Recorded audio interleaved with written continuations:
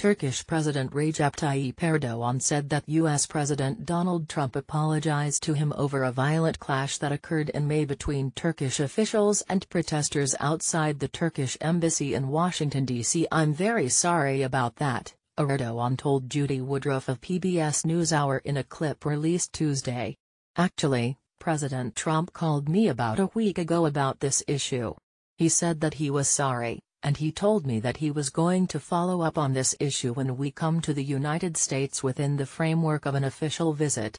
Video from the protest, which occurred while Erdogan was visiting the United States, showed Turkish security guards and Erdogan supporters attacking a group of protesters, in some cases punching and repeatedly kicking protesters lying on the ground. A Washington grand jury later indicted 19 people involved in the attack, 15 of whom were identified as Turkish security officials.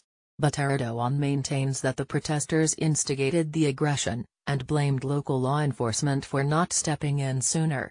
Woodruff questioned Erdogan on the discrepancy in his account, prompting the Turkish leader to apologize. It was unclear from the clip what exactly Erdogan was apologizing for, and the Turkish leader didn't elaborate on his claim of Trump's apology. Foreign policy experts agreed the incident likely complicated an already strained U.S. relationship with Turkey.